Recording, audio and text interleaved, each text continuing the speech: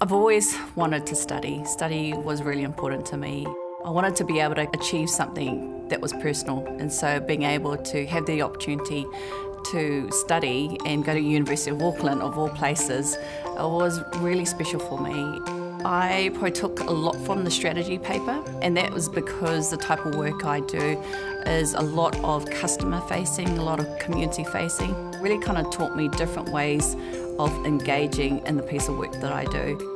Those that are Pacifica and Māori, especially doing a postgraduate diploma in business, I would encourage you 110% to do so. Me, being a Cook Islander and a Pacifica female, is one of the very important highlights of my life, really.